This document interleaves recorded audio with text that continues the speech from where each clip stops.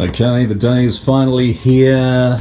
Cool Mini or not, the others 7 Sins pledge has finally arrived, and it is a big box. Very happy. Yeah, just arrived about 5 minutes ago. I've taken off the address there, of course. 9 kilos almost of the others goodies. Now let's see if I can film this and open this at the same time. This is going to be interesting. Okay, bear with me here.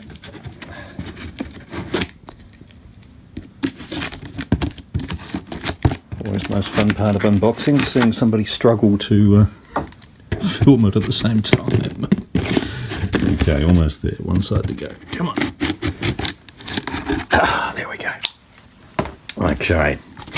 So let's see what we've got. Excess packaging. There with you. There with you. Okay, first cab off the rank. The plastic token pack. They look just sensational. This is the first time I've upgraded the tokens for a board game, and I must say I'm pretty happy about this. I think they look really great. We'll pop those out properly in the remainder of the unboxing. Now the art of the others. Now this is really nice. I grabbed Blood Rage previously from from Cool Mini or Not, and the art book for that was really good, but I think they've outdone themselves with this one. It's very nice hardcover here. Let's just have a little look at the page count. 120 pages. Nice hardcover art book. Oh yes, lots of content here as well. Lots of story content and biographies, and some gorgeous artwork, of course. And once again, we'll have a proper look at that once we do this section. Now, what else do we have? Well, we have upgraded components, the Wounds pack. Some lovely little, don't know if you can make that out, little plastic hearts for your health. And corruption pack, 60 tiny little tentacly tokens. Now I must admit, I did grab these, both of these, for use with other games. I'm a big fan of Elder Sign, and in particular the tentacles, the corruption tokens will come in very handy for that. Put those out properly a little later. Okay. Tucked down here, what do we have? What do we have? The Sons of Ragnarok. 7 heroes. 7 heroes. And 7 dashboards. Very nice. Great packaging as well. They do such a good job. Very nice. Quite weighty as well, so that's really cool. Okay, we have let's get back here a section. Okay, the Apocalypse expansion. Very nice.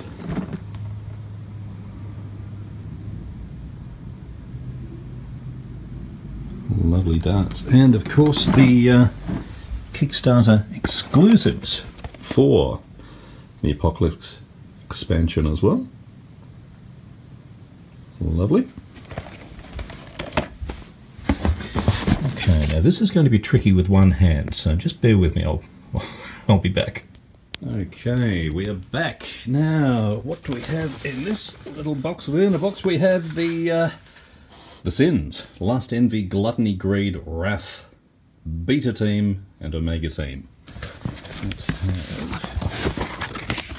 have a look inside here. Oh wow. Very happy with this. Okay, we have Omega Team, or Omega Team, depending on who you talk to. 8 figures, new tiles, a bevy of goodies in there.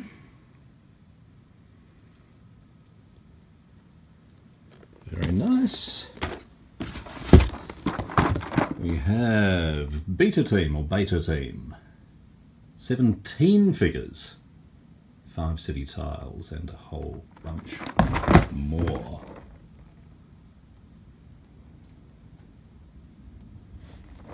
Lovely. Okay, on to the sins. The first sin on top is lust.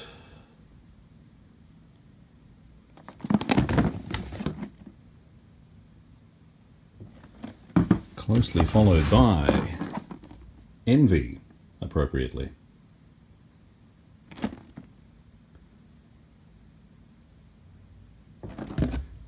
Okay, remaining sins. We have gluttony.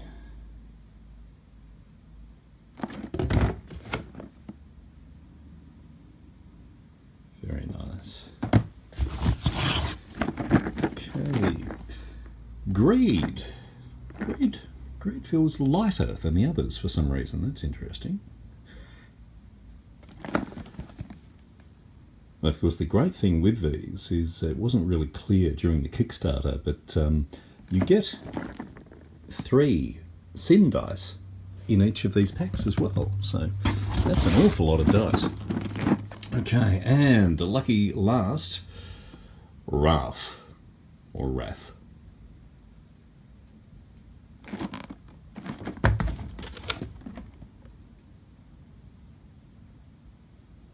Fantastic. Okay, and that just leaves, buried at the bottom of this rather large box,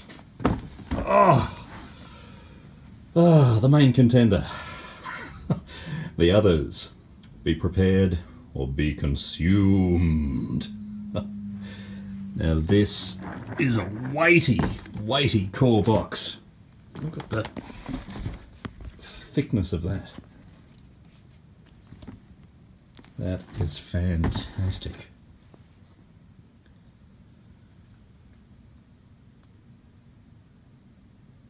Wonderful.